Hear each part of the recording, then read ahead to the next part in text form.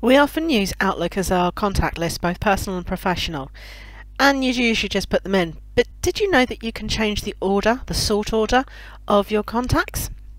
Hi, I'm Michelle, a professional computers trainer, here to help you by sharing tips and tricks to help you use your everyday computers software with ease.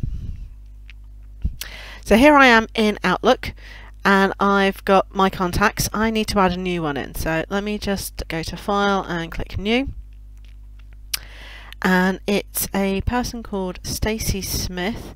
She works for Jasper.ai, a new program that I found, and she's a client manager. Basically, she's my main contact there.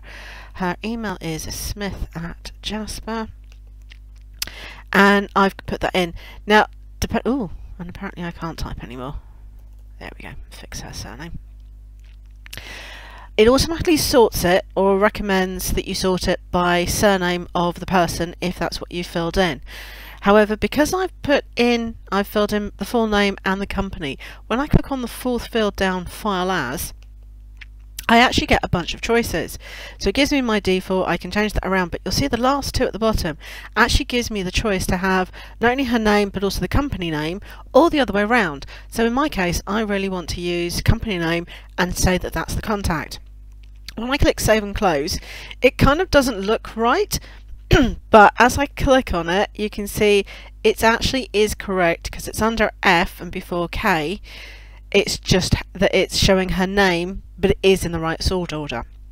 I can go in and I can change that for absolutely anybody. Change that to whoever I want, depending on what I've got done. So I can put that Stacey at the head, and it always does that for me. So that means that I can search and have people in the order that suits me and how I think of them. If you like this tip, please give it a thumbs up, and don't forget to subscribe to my channel to be notified as new videos go up every week.